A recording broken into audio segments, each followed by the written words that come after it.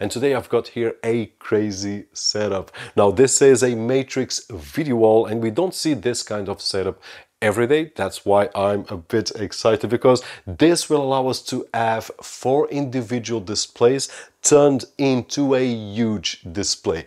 Just imagine at your home or at your commercial space, if you pick, instead of using 4 24 inches displays like I'm doing, use 4 75 inches TVs, the video wall that we will be able to have. And now with a setup example for the HDMI Matrix video wall, which we are with a setup of 4 displays, but we can have different configurations. We can go up to 4 displays vertically, 4 displays horizontally, and many more. And then I can, for example, with the remote controls, just press here and select source number 2, which is my MacBook Pro, or select source number 3, which is the computer with Windows 11 that you are seeing right over there. And if I want to go back to my Android TV, can just press this button and there we go. Now I can also change here. So if I press this button, I will go to source number 2 and we can see that it's really fast in changing sources. This is probably one of the fastest devices that I've seen,